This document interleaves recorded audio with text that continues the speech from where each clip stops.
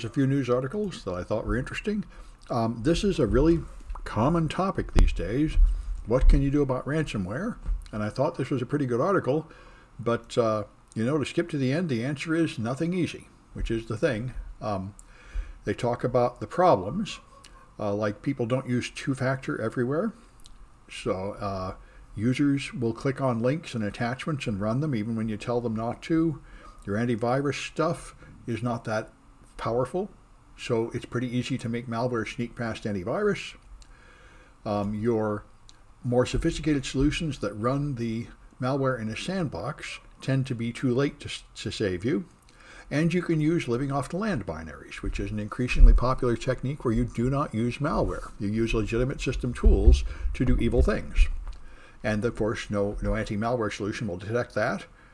And there are a bunch of tool sets to make this easy, the easiest being the ransomware as a service affiliate models, where you just use software somebody else wrote, and you make a deal to pay them back some of the money. And so you can get a sophisticated kit without really knowing very much, just like everybody else can just buy a powerful program online and use it without really knowing much about how it works. And the groups collaborate better than the defenders, because the defenders have privacy and legal concerns. They can't really share their logs or anything with other people, not in America, although they can in Europe. And so the response is not coordinated. And of course, cryptocurrency means that they can collect ransom payments with very little chance of being really tracked down and punished. So what to do about it? Unfortunately, there's nothing simple. There's nothing like buy this product and install it and you'll be fine. You just have to up your security posture, like we're talking about in the whole incident response class. It's not simple at all. You should segment your network. You should have network monitoring. You should have offline backups. You should have responses to people as they get in and so on. It's an unpleasant answer. There's not like just install something and you're done. It's like you just have to become more security aware and spend a lot of money on training and staff and products and constantly update it, and then you'll become more resistant to attacks. But it's pretty harsh.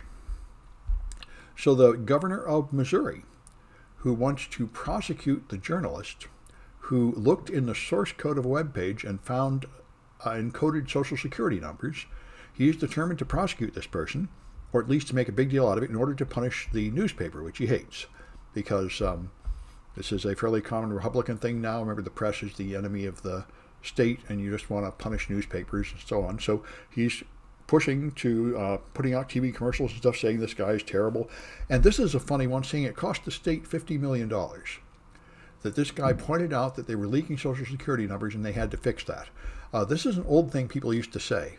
If you have an insecure page and you complain and they have to make it secure, they want to charge you however much it costs to make it secure, as if they didn't have any need to make it secure until you started complaining. So anyway, it's I don't think that he's really going to lead to this person going to jail, but it is a posture which we're seeing an awful lot of. For example, Governor Abbott in Texas is just pushing more and more outrageous things. And I think the point is, as they say, Governor Abbott, like 5 years ago, was a sort of reasonable, moderate governor. But the problem is now, if you're a Republican, you only have to worry about the primary, because general election will go to you because your state is Republican. And in the primary, since the electorate has been pushed so far to the right, everyone's worried about being primaried on the right. So they have to move way over into crazy town on the right and posture so nobody can get to the right of them and take them out. This is our very unhealthy system where the extremes are what wins. So everybody has to choose an exciting, outrageous position. Nobody can run on like middle-of-the-road, sensible platforms. You won't win. Anyway, so this is kind of unbelievable. WorldCoin is going to make tens of thousands of silver orbs. You will then put these orbs in some public place, and people will scan their eye with this orb, and then they will get free crypto, some kind of orb coin, and you'll have some kind of giant database of everybody's retinas created by this. It sounds completely insane, and everybody says, are you out of your mind? You're creating a biometric database of people for no apparent reason, and how are you going to secure it, and who's going to use it, and what is this nonsense? So I don't think this is happening yet, but it's a proposal, and this guy wants to make WorldCoin it seems like something straight out of a dystopian novel like 1984. So many people hope that never really happens. So Trump announced his new network called Truth, which is his imitation of Twitter. So he can have a social network. This is the second or third time this has been tried. There was Gab and there was Parler.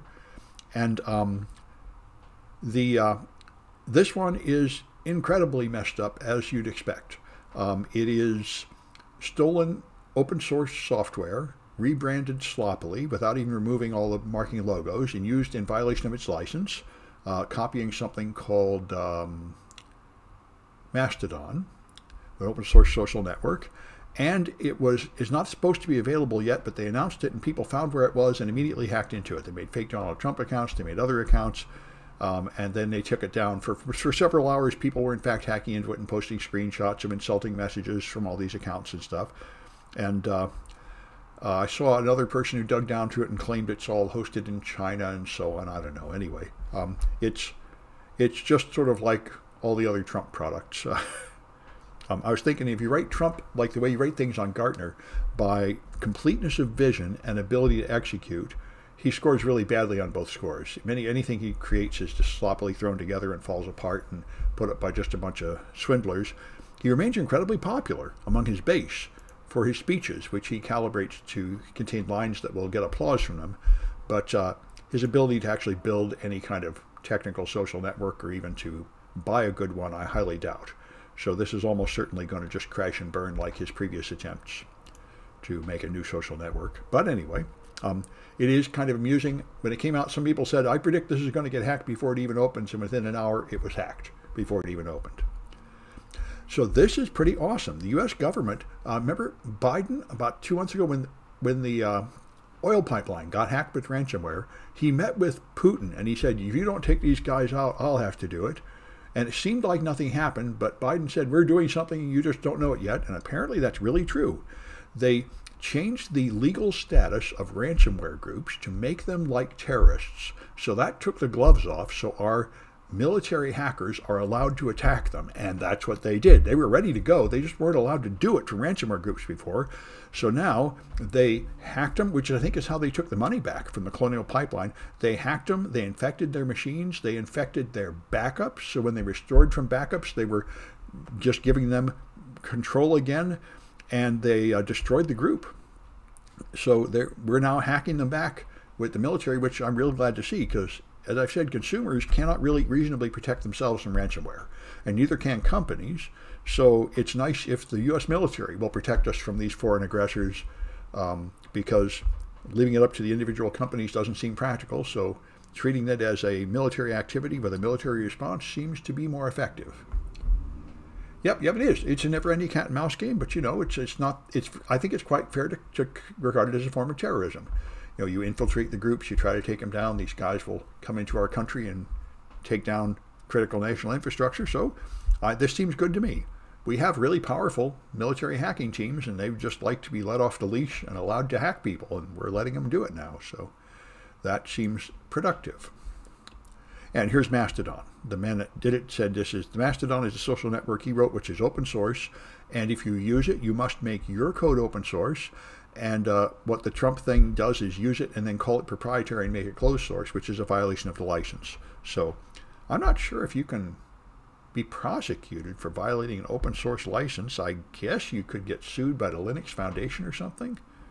I'm not sure I know if there's a real penalty for that. So this is like a lot of things Trump and his cronies do, like Bannon. He just ignores a subpoena because, in fact, there's no practical way to really punish you. So anyway, all right. And this is kind of amazing. Q is now going to join the government. The guy who has been unmasked as most likely being Q himself is Ron Watkins, who ran 8kun, one of the 4chan clones, because people kept having their sites taken down for being Q, and now he is running for Congress. So the absolute most lunatic far-right fringe with the Pizzagate conspiracies beyond the birthers are increasingly incorporated in the real government. And this is why, I'm very troubled. We seem to be going insane over here. We're taking people who have absolutely no business being in the government and elevating them to government positions. instead of having reasonable people who will make reasonable decisions, this is very unhealthy. And this is what the ancients said when they said what you really need is a hereditary monarchy. If you let the common people vote for a leader, they will choose some idiot who shouldn't be a leader. And unfortunately, that seems to be what's happening. Anyway, so Microsoft Visual Studio is going to be available in the browser. So you don't have to install it. So this is interesting. I'm using it quite a bit in the malware analysis class. It'll be interesting to see how much we can use it this way. Yeah, seeing what goes in the USA, here in Switzerland, not much happens ever. Well, you know, I wish we could get back to where boring government and not much happens. I know the USA is like a machine that the bearings have broken and it's rattling and going off and collapsing and destroying itself. It's a very unhealthy time over here. Yeah, the plan to put KKK members in the government. Yeah, and we've had them there before. And Trump was not far from it. You know, I think we have reasonable people over here, but they don't seem to be able to make it through our election system. That's why I like Andrew Yang's ideas. I mean, I don't suppose he can actually get anywhere with it, but he says we need to switch to ranked choice voting and open primaries so everybody can vote in the primaries and the primary candidates can win by running in the middle. What we need is people to run in the middle and to get chosen from there, and fringe people should be only able to get a small amount of the vote. So we should also have everybody voting on their phones, and we should have a national holiday on voting day so everybody can easily vote. We need a higher voter turnout, and we need more people counted so that the majority is in the middle. Right now, since only the extreme people bother to vote because we make it difficult, you have only the lunatics voting, and so your leaders are not chosen by an average of all the people. And so we have the current situation where something like 65% of everybody thinks our government is terrible. And that is exactly what's not supposed to happen in a democracy. Your leaders should be supported by most of the people. But that is absolutely not true anymore. There's a defect in our system. Anyway, so this is pretty amazing. Zerodium, is Zerodium an American company? That's why I'm not sure. In Washington, D.C., this is one of those, I'm not surprised this is legal in America. They buy 0 days and then they resell them to people, which is basically being an arms broker. And now they've been brokering for a long time. Hopefully they sell them mostly to the NSA or to NATO countries. I think otherwise it would be illegal. But anyway, they've now announced they want VPN 0 days. So you can break into 0 days. There was another article that came out last week explaining how a lot of these VPNs are actually run by a malware company like ExpressVPN that I hear advertised everywhere. I heard Eds today on a podcast saying, do you want your ISP knowing what you're doing? They can sell your data. Instead, install ExpressVPN. And I say, yeah, then you give your data directly to the crooks. You'd probably be better off giving it to your ISP. But anyway, now they're going to have 0 days in it, so nation states can hack into the VPNs also, which might be all right, I guess, depending on who's doing it. Anyway, that's all for the news.